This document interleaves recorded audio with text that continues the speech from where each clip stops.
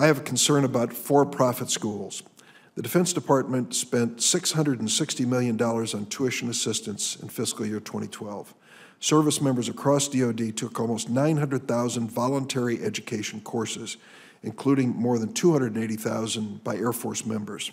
We know from an investigation by the Senate Help Committee that half of those funds go to for-profit colleges, some of them deceptively named American Military University, as an example.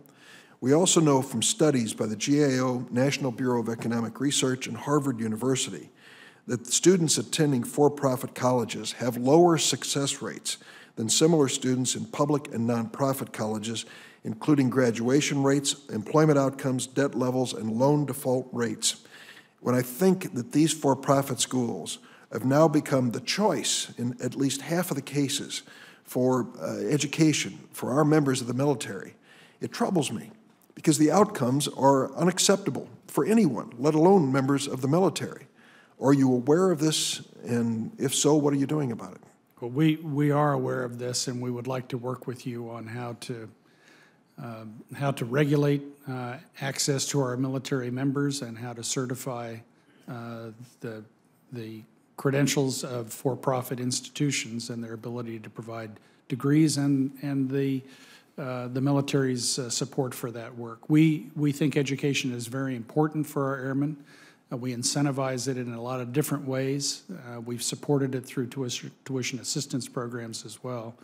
Our concern on tuition assistance, if I can take a variation on your very important point, is that we need to make that program sustainable over time. It has been growing. We have some 115,000 enrolled in tuition assistance programs. We've not been able to budget for its full costs, and you'll see some of that in our reprogramming actions coming forward. So this is the costs of this program are of concern to us as well. I agree with you. We have to be thoughtful because we want to provide these opportunities for men and women in the military to improve themselves and be ready for the day when they may be back in civilian life. We do. And I am troubled, I'm deeply troubled by the thought that there are, and I don't have any specifics in your branch, but I do in others, that there is a cozy relationship between the for-profit colleges and the military.